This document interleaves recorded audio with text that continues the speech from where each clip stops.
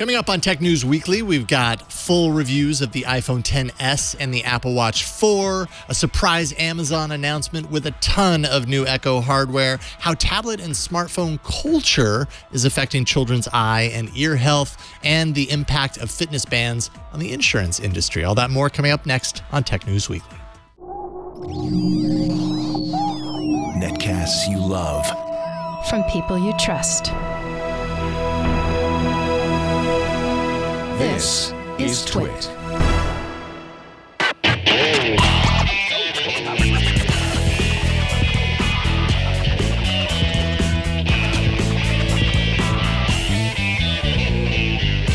This is Tech News Weekly, episode 50, recorded Thursday, September 20th, 2018.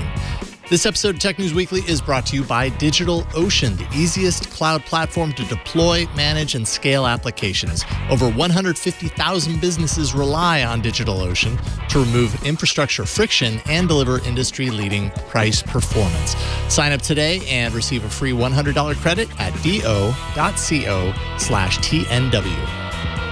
Welcome to Tech News Weekly. This is the show where every single week we talk to the most important people breaking and making the tech news. I'm Megan Maroney. I'm Jason Howell. Yes, every single week there's something to talk about. It's kind of amazing. It is amazing. And you wake up in the morning and you're like, today's just another day. And then you realize, oh, no, it isn't. Amazon had a surprise announcement. A surprise event, actually, even further than just an announcement. This took a lot of coordination. Surprise, Amazon decided to hold a hardware event in Seattle this morning, similar to its surprise hardware event in September of last year. So apparently it's now an official Amazon thing. A whole slew of new Echo devices were showcased on stage for reporters, and CNET's Ben Fox-Rubin was there to take it all in, and he joins us now. Welcome to the show, Ben. Hey, thanks for having me, guys. It's great to have you back. So, obviously, for the press anyways, how much of a surprise was this event, really? Because there sure were a lot of people there to cover it.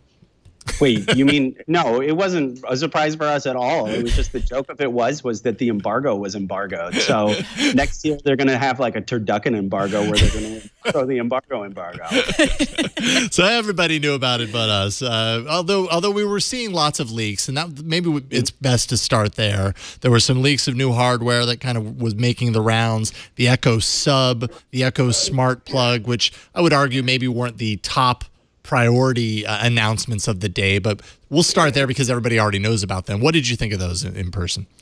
Yeah, the thing that struck me that was most interesting about the Sub and the Smart Plug were that Alexa partners already make those devices. So Sonos makes a subwoofer that utilizes Alexa, and TP-Link and I believe a handful of others already make a smart plug. So I talked to David Limp, who is the hardware chief here at Amazon, and I said, hey, what gives you convinced folks to use Alexa, and now you're basically going to compete with them with these other devices? And he said, no, that's not really it. Like, we're trying to create like some sort of guiding star for other hardware designers to keep pushing themselves forward. So they claim that they're going to lead the way, and he even said, like, look, if a couple of years down the road we don't make a smart plug anymore, that would be just fine with me. So we'll see if that ends up happening. So maybe we shouldn't buy their smart plug, because if they're going to give it up in a couple of years, does that mean they're going to stop supporting it? No, absolutely not. And yeah, I definitely think it's priced well at $25, but if you use the one from TP-Link, I'm sure it's just as good. And, we'll see what additional features this thing adds in to actually make it a little bit better or try to push things a little bit further along. Do we expect that any of these devices, like the smart plug, would have HomeKit support, or is that just like something that we could never imagine happening? Oh, man. Wow. That's an interesting question. No, I would probably say that's a hard no right there. And I would definitely say, as far as like any sort of Google Assistant integrations, there's really no way that would happen at this point. I mean, the Google Amazon spat has been going on for quite some time now, and it seems very unlikely that Amazon would ever integrate any sort of Google stuff into their products related to the Assistant especially. So then why would I get the smart plug when my Wemo smart plug works with HomeKit? That's a good point. But it's more expensive. It's more expensive, though. Yeah. Okay. So that's fair. Maybe with a smart plug, I suppose it's possible that it would do some sort of HomeKit integration. I would have a hard time believing that they would do that with Google Assistant or whatever, Google platforms would be available for smart home. So I don't like, they just announced like 70 different products and features. So I don't know 100% about all of these, but it is, I can see how it might be possible for something like a smart plug where you would utilize it in a variety of different ways than, you know, an Echo speaker where Amazon is trying to get you to use it exclusively with Alexa. Yeah, yeah. Okay, so we got the sub, the smart plug. I would say one of the kind of main devices would be the Echo Dot refresh. Echo Dot is definitely one of the, if not the most popular Echo device that Amazon sells. So this got an update. How did it sound to you? What did you think? I thought it was really cool. I mean, my feeling on the Echo Dot was that the sound is quite tinny. I also have a Google Home Mini, and the Google Home Mini sounds better. It looks better. So it was really about time that they did actually improve the Echo Dot. I think the last time they did update it was in October 2016. So, and this is by far their most popular Echo product. It's about 50%. It's about 50% according to researchers of total Echo sales. So getting more people excited and interested about the Dot is really important for Amazon. Now, are people going to update their existing Echo Dots? I have a hard time believing that that would actually be the case. But if they significantly improve audio and it looks better, hey, it's possible. Well, I feel like we should talk about what they didn't announce. There's so much stuff. Like, was there anything they missed? They covered everything. They didn't have a bicycle. Yeah, the original, so like the Echo, like the 80, I think it's the 80 or $100, like the standard Echo, because it's already encased in fabric. That's what they did with a bunch of their devices this year with the Echo Plus and the Echo Dot. So that one was already updated last year, and it looks nice, which is what they were trying to do with these other products. So that was like one of the only things that they didn't announce that was an update. And so what about the browser in the Echo Show? I mean, that was the big thing with the Echo Show is when we got it, we were promised we could watch YouTube, and then they got in, you know, a tussle with YouTube about it, and now you can't watch YouTube. And but with the browser on the Echo Show, could I browse to YouTube? Great question. And the answer is yes, you can. So with the new Echo Show, I talked specifically with the hardware chief, Dave Limp, about this. He confirmed that you'll be able to go to websites, including YouTube. Like, it's a web browser. You can go to any website. So that basically means YouTube will get back-ended into the new Echo Show. And good news for anybody that has the old Echo Show, when the new ones do get released, the old Echo Shows will also get this browser. So I think that's super useful. And that's obviously something that's been really a problem for the Echo Show. It just like you said, that it was something that was promised that Google ended up, you know, pulling support for. So we'll see. The Echo Spot still doesn't have it, but we'll see what Amazon decides to do with that. Meanwhile, these home assistants with screens, like the Google version of this, has YouTube kind of embedded into the experience, and that's the thing I don't want, because my kids will not be able to be able to hold themselves back from, you know, playing YouTube videos all the time. So not having that YouTube capability actually sounds really, really nice to me. So what about the larger Echo Plus? That got an update. It sounds like improved sound. What did you think there? Yeah, it looks a little bit nicer than the previous one. I am a little disappointed that like the original Pringles can shape is now non-existent from the line, because that was continued with the Echo Plus last year. Now they've moved on the Echo Plus to a more fabric-y, a little bit nicer, softer look. So the original, like the OG Echo look is no longer there, which is too bad, because that's what a lot of people know of the Echo. That's how it was first introduced to people. But yeah, it looks like it's got better audio. It looks like it's going to fit in more places in your house a little bit nicer. So I think they did what was smart, or what they should have done with that product. Now, you just said Echo Look, and you meant like the look of the Echo, but a product that we haven't heard anything about is the Echo Look, which was announced to a lot of suspicion, like a lot of people like me saying, I love Amazon Echoes, and I have my whole house blanketed with them, but not in my closet and not in my bedroom, and that's just creepy. And so I haven't heard anything more about it. Have you? I mean, they're still selling it. I think it's about $200 on their website. I don't know how well it's selling, because basically you've got the Echo Dot and then probably like the standard Echo. And then I would imagine a lot of the other products are much weaker sellers. Like they're much lower down. So I'm not sure how well the Echo Look sells. But yeah, that was another one that they didn't really mention that much. A lot of people were very suspicious about it when it came out. They were uncomfortable with the idea of the camera. So I don't know if they're going to emphasize it as much. There's certain pieces of hardware from this announcement, especially because there was tons of announcements in a very short amount of time, that make perfect sense. A lot of what we've talked about makes perfect sense. The Look might fall into the category of some of these other, like, didn't see that coming pieces of hardware. The Echo wall clock, a voice-enabled Amazon Basics microwave, which doesn't carry the Echo branding. These were kind of like, almost like, throw a dart at the wall and be like, yeah, sure, we'll make a microwave. Sure, we'll do that. But what do you think about these? Because these are really kind of going in different directions. Obviously, Amazon really wants to bring Echo to everything under the moon. But what do you think about these? Okay, so I'm currently in Amazon's headquarters, but I'm just going to go out on a limb and say I think the wall clock is pretty ridiculous. But hopefully they don't like yank me out of here for saying that. But no, I didn't see it coming. Yeah, I didn't see it coming, and I don't think it really like does a whole lot. It like helps show you timers, and it is another way for Amazon to like emphasize like, hey, we can have Alexa integrate with everything, including your wall clock. But at the same time, like I don't see myself buying it anytime soon. The microwave is kind of fun because microwaves are not sexy. And the idea of like having an Alexa integrated microwave, that one seems to be getting some buzzy attention. It was leaked out earlier this week, and a lot of people were like, what the hell? Like, that seems really strange. But I think the microwave, I'm not really sure if it's going to sell really well, but it's only $60, and it does sound like an interesting concept. Yeah. I've been thinking about the clock, and I think the clock is secretly brilliant because I think there's something about having these devices built into your home.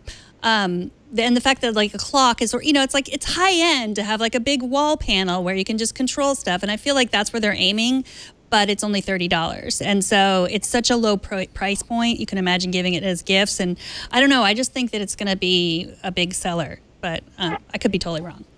It could be. One of the selling points was they mentioned on stage that you don't have to reset your wall clock for daylight savings time. But I would very enthusiastically complain that, they failed to mention that daylight savings time is the most horrible thing ever. So I will change those clocks on my own just to remind myself how awful daylight savings is. Yeah. Who knows? Someday they'll get rid of it and that won't be a selling point anymore. So obviously lots of hardware, but there were also some software announcements, the underlying software that's powering the Echo hardware. There were some announcements on kids features, stereo pairing, multi-room support, Alexa Guard. I mean, it's probably too many to dive into, but what were a couple of your key points from those favorites? So as you mentioned, Alexa Guard is a really interesting one, actually. It's if you turn on this feature, basically your Alexa operates as kind of like a protective service in your home. And from what I understood, it was just free. You don't have to buy a new Echo or anything like that. And your Echo will send you little audio clips if it hears like the CO or the smoke alarm going off in your house, or if it hears glass breaking. It seems like a really clever concept. And if you integrate it with Ring, then it's possible that you would be able to actually get, authorities involved or, get the police to your house if need be. So to me, that sounded like a pretty interesting concept. And it was a continuation of their integration with Ring, which their whole emphasis is trying to make neighborhoods safer. Yeah, I think part of that I really like, I would love to integrate, we have Google Home in our house, is that randomized lighting feature so that if you're going away, activate that and it turns on different lights throughout your home at random times to kind of make it look like there's movement and everything. That's really, I love that. It's a great idea. The thing I liked also about this whole concept is that you don't have to buy a new one and to like actually use it, which I think is like really important for tech companies to do. And it kind of like adds to the trust of of consumers when they buy this stuff, that they're not just like creating it and then they're going to make it obsolete and force you to buy the new one in a year or two. So I thought that was a pretty nice concept that they came out with. Absolutely. Well, you guys did a great job of covering this. Tons of content to read up because we've definitely not talked about every single announcement that Amazon had this morning at their surprise event. But definitely go to cnet.com, check out the fine work of Ben's and all of your colleagues as well. Ben Fox-Rubin with cnet.com. Thank you so much for joining us today, Ben. Much appreciated. Thanks, guys. We appreciate it. We'll talk to you soon. So a few years ago, right before my daughter started high school, she started complaining of headaches, and she couldn't see the board from the back of the classroom. I took her to an ophthalmologist, and I asked the doctor, much to her chagrin, if he thought the cause of her headaches was overuse of her iPhone. The ophthalmologist, kind of laughed at me. He said, it's probably just genetics. Her dad wears glasses. She probably needs glasses. But there might be some science behind this, and I am going to prove it. And eventually, I'm going to prove that I'm right about this. Joining us to talk about the possible dangers to children's hearing and eyesights from technology is Julia Calderone, science writer for Consumer Reports. Hi, Megan. How are you? Good. Thank you so much for coming on, and welcome to the show. But first things first, was I right, or was the doctor right, or was my daughter right? Well, it's hard to say. I think researchers are looking into this very, they want to know how technology is affecting vision. And it is pretty clear that, these close work activities, reading things, screens, tablets, iPads, even books, could potentially be affecting vision. They're seeing an increase in kids with nearsightedness, an increase in kids with dry eye. And, it's not clear exactly what role technology is playing in that, but they think, that it might be playing some role. So you talk about near work. So is near work different on a screen than reading a book?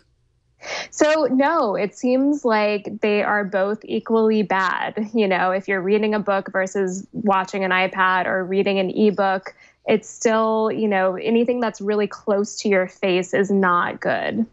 And I imagine that probably ties right into as well the kind of advice that we hear about VR and young kids and not doing that, because even though there's this perception of depth, like it's completely fake, you're staring at a screen that's about this close to your eyeballs. So that probably isn't very good for them as well. I'm sure that the research didn't dive too deeply into that aspect, but no, yeah, I don't think they've really taken a close look at VR yet. But any screen that you're looking at, when you're focusing on something, you're also not going to blink as much as you normally would, and so not blinking also leads to dry eye, which can over time, it can affect the lens of your eye, and then that can lead to vision problems later in life. So what this really reminds me of is when I was a kid and I would sit in front of the TV set and my mom would say, hey, it was always my mom. My dad apparently didn't care about this, but my mom would say, hey, you need to sit further back from the TV. It's bad for your eyes to sit close. Is kind of the same thing? I mean, is this just research extended into, the new digital age of portable devices where we're at now? Yeah, definitely. I mean, these devices haven't been around that long in the overall scheme of things. Like these devices have become portable relatively recently. And so researchers really don't know how that's affecting us.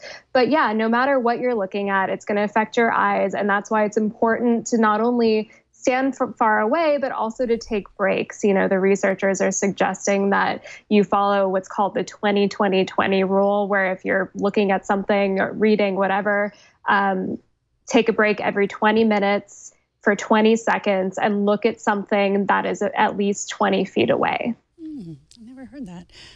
So you're a science writer, and what I love about your piece is it doesn't, you're not trying to make the headlines like everything's horrible and it's going to give you cancer. And we've delved into this topic many times, and we get, and everyone has an opinion. So recently there was headlines about macular degeneration being caused by blue light. What do you know about those studies? Yeah, so those headlines really were upsetting because they really did overblow the research. You saw all these headlines that was like blue lights from screens cause blindness and your smartphone's going to make you go blind.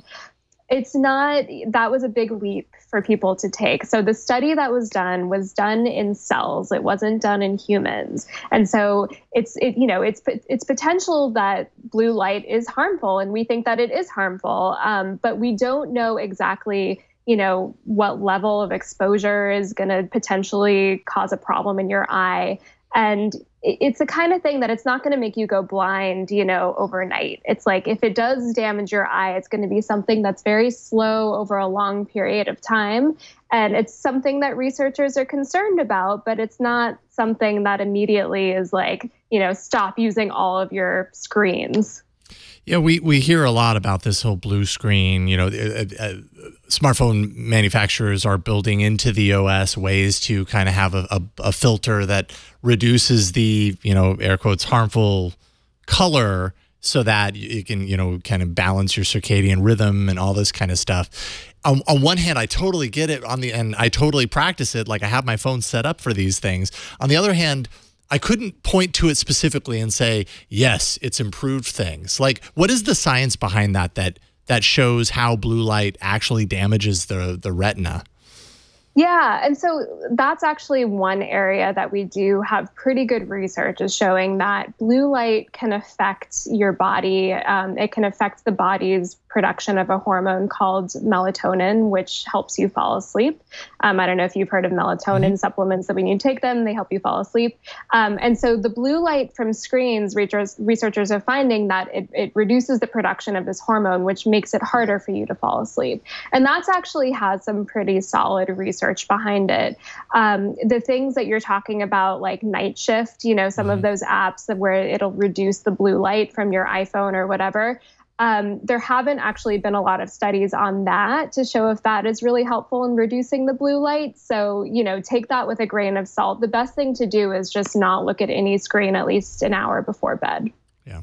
And what about hearing? Now, when my kids go back to school, on the back to school supplies list, it's pencils, erasers, earbuds, because they have iPads. So, what about using earbuds and earphones? Should we be concerned about that with our kids?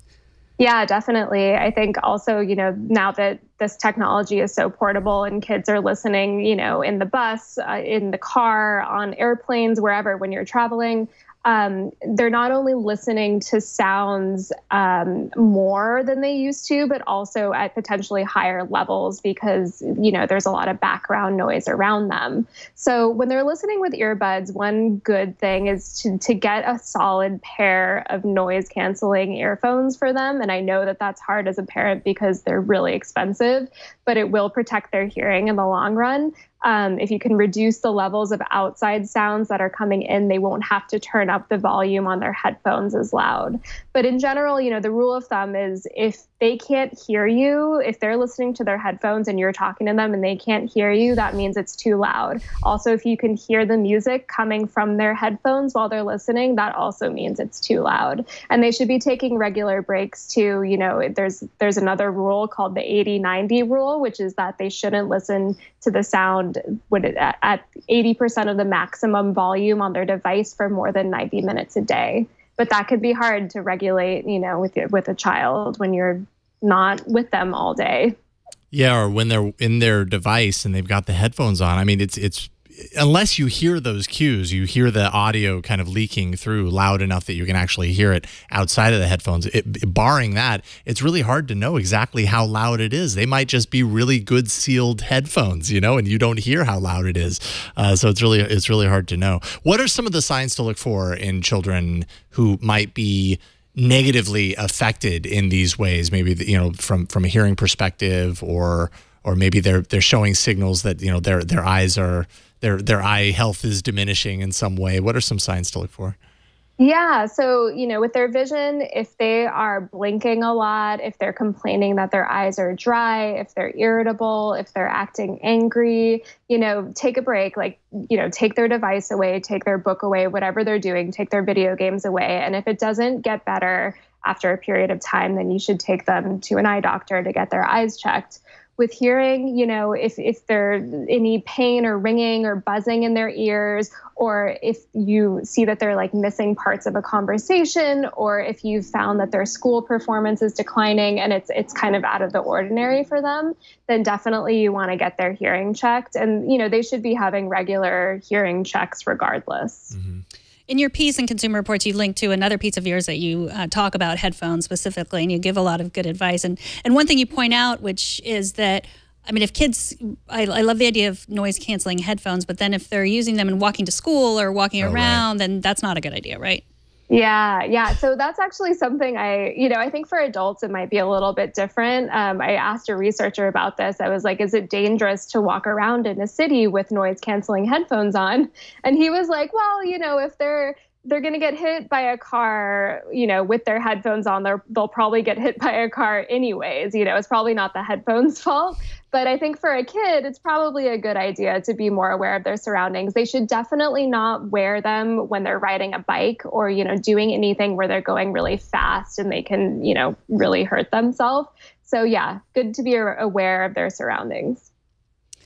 Well, Julia, thank you so much for joining us. Julia Calderone is a science writer for Consumer Reports. Her work has been featured in Scientific American, Scientific American Mind, Reuters, and more. And she says she is most happy when reporting on microbes. Aren't we all? Microbes are the best. You can find out more at juliacalderone.com and read all her pieces at consumerreports.org. Thanks so much for joining us. Thank you, Julia. Thank you. This was fun. Take care. Take care. All right. Up next, we'll get Rene Ritchie's firsthand perspective on the iPhone XS and the Apple Watch 4, Series 4. But first, this episode of Tech News Weekly is brought to you by DigitalOcean. DigitalOcean provides the easiest cloud platform to deploy, manage, and scale applications with Droplets, virtual machines that are scalable compute platform with add-on storage, security, and monitoring capabilities. You can choose from standard or CPU-optimized Droplets and customize from there. DigitalOcean is designed for developers, so it has an easy-to-use control panel and an API that lets developers spend more time coding and then less time managing their infrastructure. Industry-leading price to performance. Access the compute resources that you need at the lowest rates, saving up to 55% compared to the other cloud providers. And you'll always know what you'll pay per month with a flat pricing structure across all data center regions. Included at no additional cost, you get a whole bunch of stuff. 99.99% uptime SLA, cloud firewalls, monitoring and alerting, full DNS management, global data centers, enterprise SSDs, easy-to-use API. Over 150,000 businesses, including some of the world's fastest-growing startups, rely on DigitalOcean, and that's to remove infrastructure friction and deliver industry-leading price performance. Sign up today, and you'll receive a free $100 credit at do.co/TNW. That's do.co/TNW for a free $100 credit. And we thank DigitalOcean for their support of Tech News Weekly. If you stayed up late on ordering day, or if you wake up early this Friday, you might have the chance to get your hands on the new iPhones and the Apple Watches.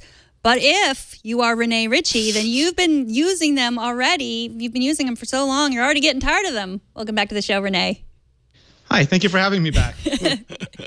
I was just kidding. You're not tired of the phones and the watch yet, are you? No, you can never get tired. They're so pretty and so gold. So you got both golds.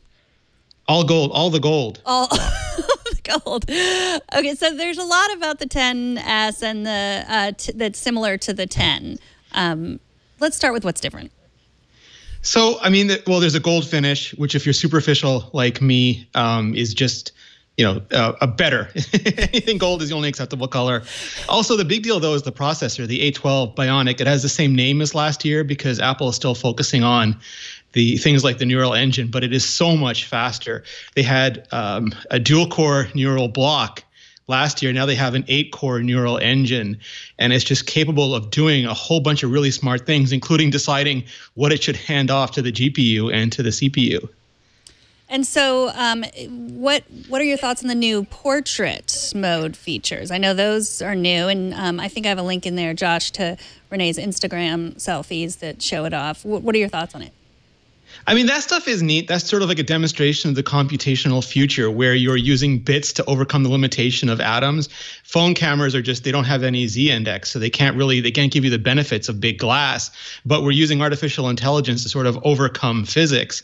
And in this case, right now you can do it in post, but eventually, like soon, I think the fall update, you'll be able to do it live where you can go from f1.4 all the way to f16 just by sliding across the little bar at the bottom. What about picture quality? So, I mean, obviously now on premium smartphones, obviously the iPhones fall into that category. Pictures is like one of the most important things to so many people. How does it compare to last year's 10? And then how does it compare to another powerhouse in this regard, the Pixel 2 camera? What do you think? I mean, I used to joke and say that Nokia had big glass, Apple had a really good ISP, and Google would just suck everything up to the cloud and make it look awesome. And we're still seeing different approaches. Like Huawei is already throwing 3 cameras at it. Yeah. Google's using one really good camera, but they're using a ton of their server-based AI on it.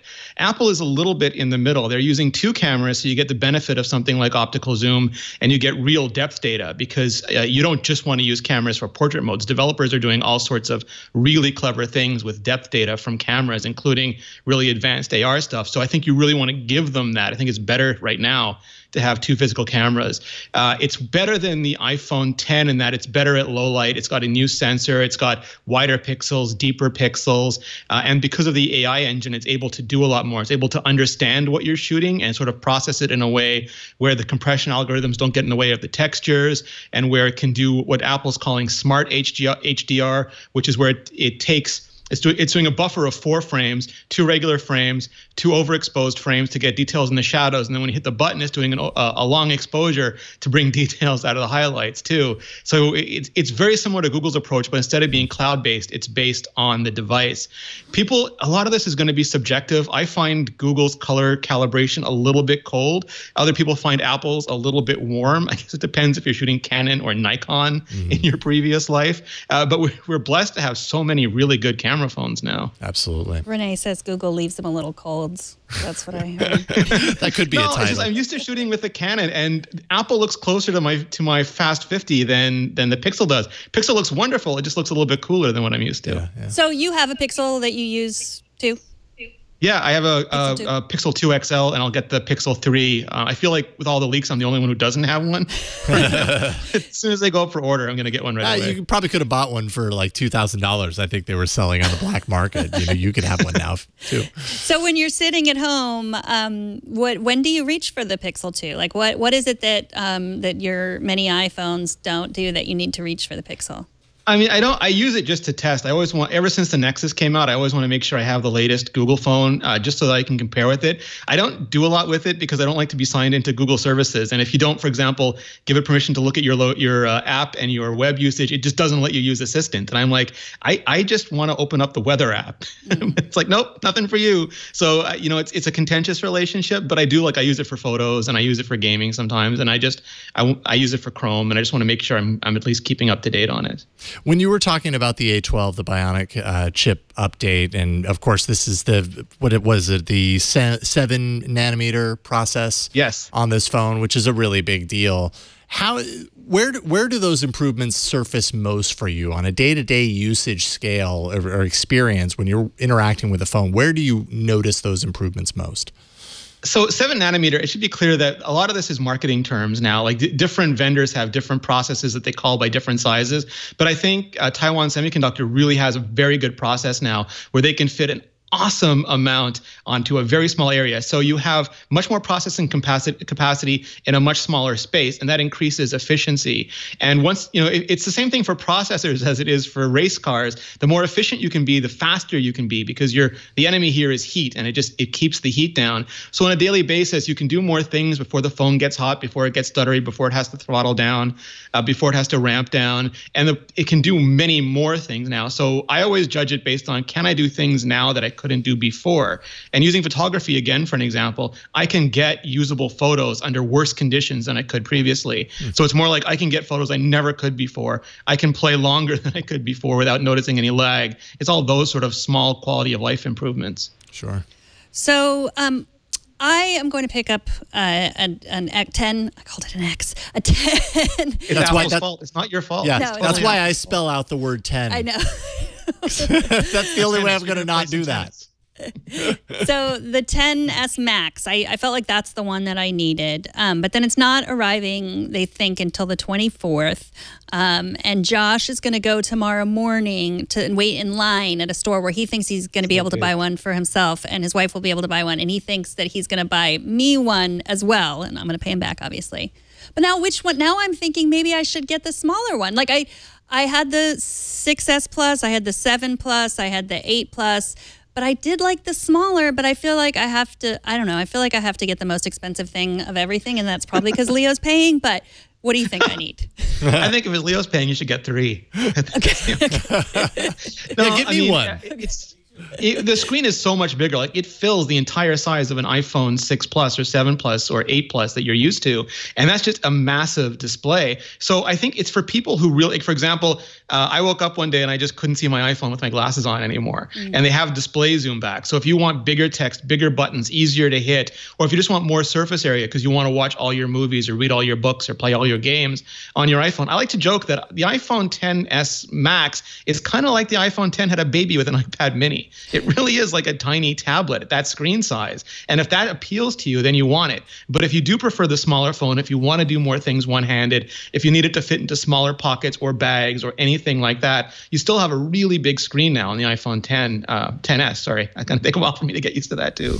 I think I need both. I think I'm going to tell him that you said I needed both, Rene. Well, comparison, right? You got to serve the viewers. Yeah, it's true. It's true. Yeah. So is there anything missing from these two new phones?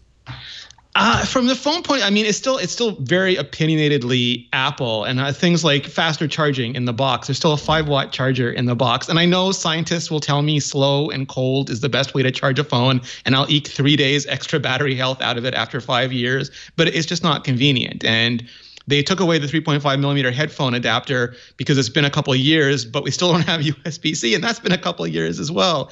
And it's a company that can spend millions of dollars making the perfect chamfered edge on a phone or the perfect lacquered finish, just won't put the adapters in the box, and that never ceases to fail annoying me.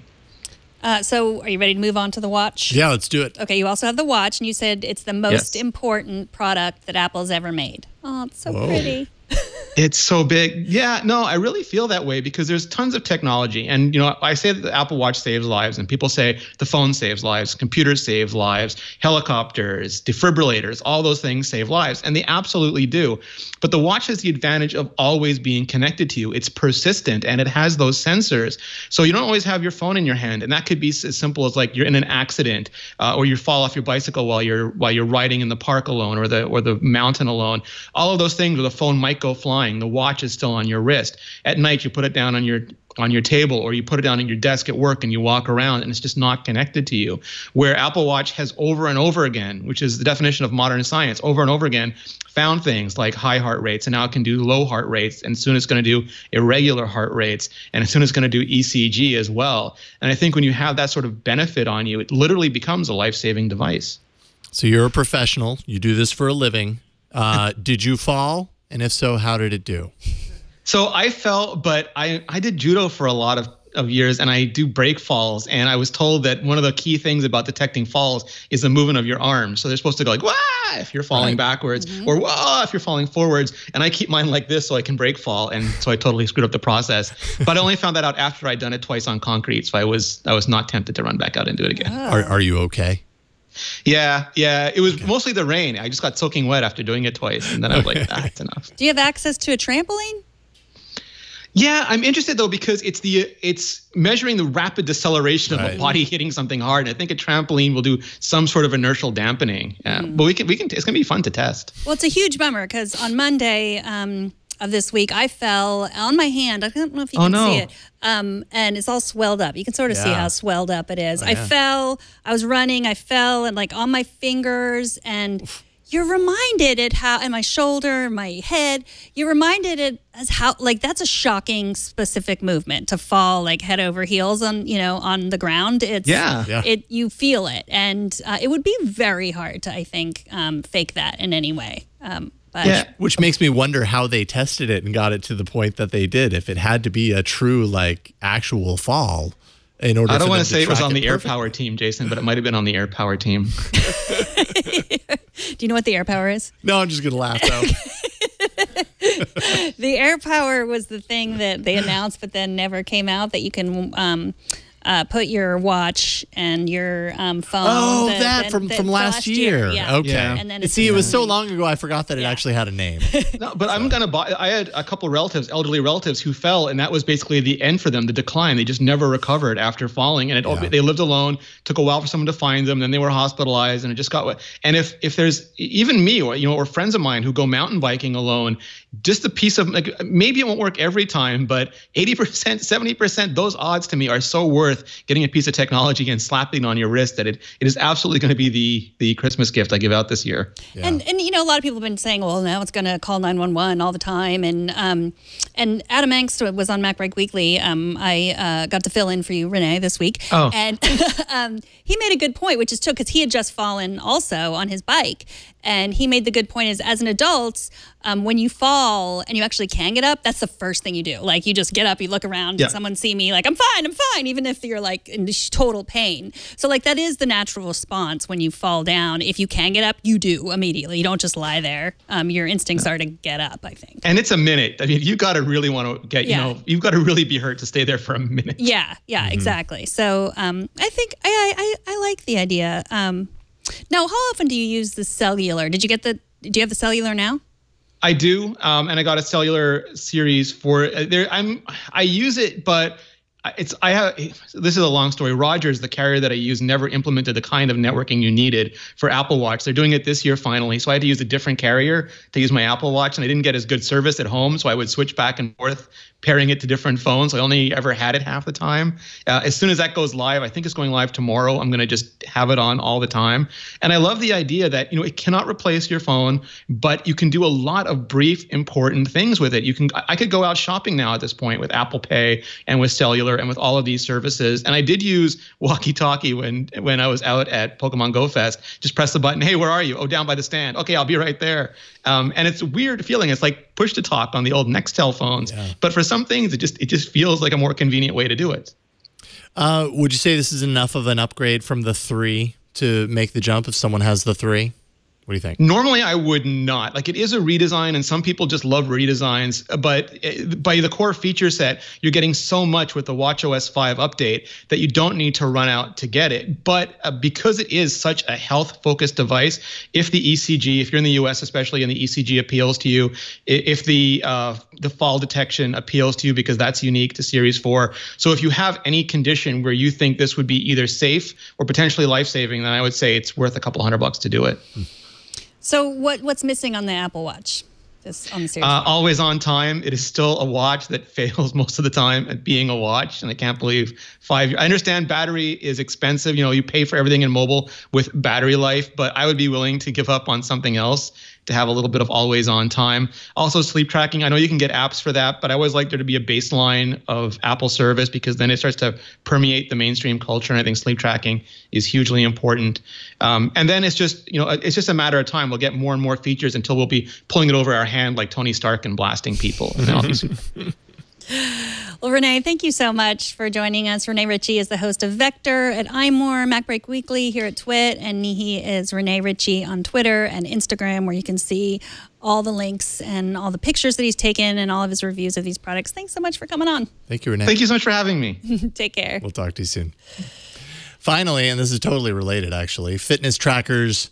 They're cool and all, but you had to know this was coming. John Hancock, which is the largest and oldest life insurer here in the U.S., is going to take its interactive life insurance policy that it first unveiled in 2015. I guess it tested a single policy then, and apply it to all policies that it covers going forward. What does that mean?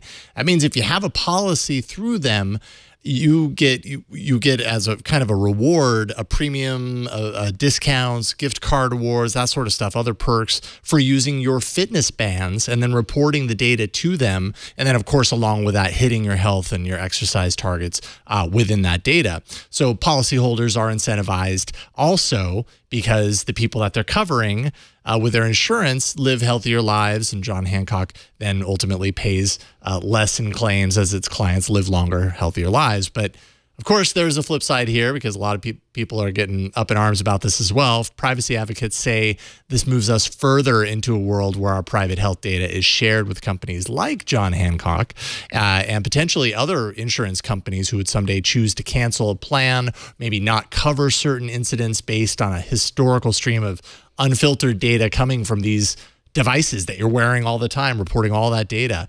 If you wish to get your insurance through John Hancock, you must agree to some level of fitness tracking, and that has some people concerned about where that leads. What do you think? Because I don't wear these devices, and even when I do, I don't really do a whole lot of fitness tracking, so I'm curious to hear what you say. I feel like it seems a little bit invasive. Like I don't, I mean, part of me is like, oh, well, I would like to get those special features for exercising. I do a lot.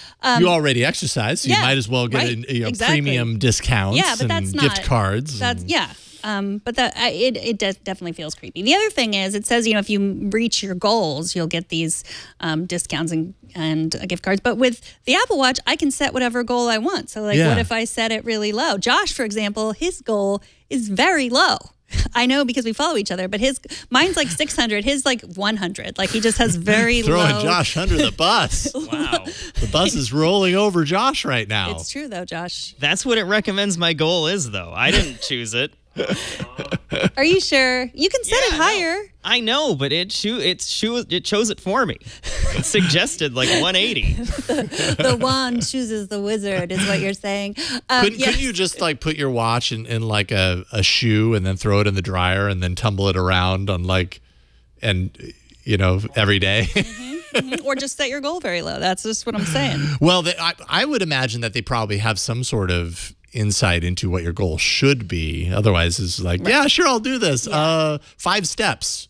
I reached it, But I'm sure there will be people that game this sort of thing too, or maybe they already have, because apparently they've had this going since 2015 in a single policy. But I think the concern that people have is if this becomes an industry trend. Is this the beginning of more insurance, companies kind of moving in this direction, requiring this data stream that tracks you, that and then other people are saying, well, you know what, you vote with your dollars, and if you don't want it, go with another insurance carrier, because there are a lot of them out there. But then the bigger concern is that we'll turn into Gattaca, like where only the healthy people get jobs and only the healthy people can, do things. And you mean it would turn into China, where we have some sort of social rating system that, this stuff is happening. There was actually a really fascinating article. Can't remember what site it was on. It was posted yesterday, but well worth seeking out. That's all about the Chinese kind of social credit system. And all this stuff, it really does intertwine, and you can see through moves like this the direction that it's kind of heading. Like there's a lot of this stuff happening, yes, in China, and that feels distant enough to, let's say, Americans, but things like this kind of touch their toes in the water of that stuff, and you can see it kind of heading there. And I think that makes a lot of people uneasy. Right. And it's disturbing when you really think about how life insurance works. Like they really want you to keep you alive, so you keep paying. Yeah, right. That's the only It really reason. is a gamble Yeah. at the end of the day. Tech News Weekly records live every Thursday at 2:30 p.m. Pacific at twit.tv/live. If you want to catch us live, you can do it there. You can also be part of the show by emailing us at tnw@twit.tv. If you want to subscribe to our show, go to twit.tv/TNW. And if you want to tweet at me telling me how I can detect my own falls without hurting myself again, I'm at Megan Maroney. And I'm at Jason Howell. Thanks to Burke. Thanks to Josh. Thanks to everyone who helps. Jammer B was in here earlier. Helps us do this show each and every week. And thanks to you for watching. We'll see you next week on another episode of Tech News Weekly. Bye, everybody. Don't use this hand. Don't use that. Don't use this hand. Don't use that hand.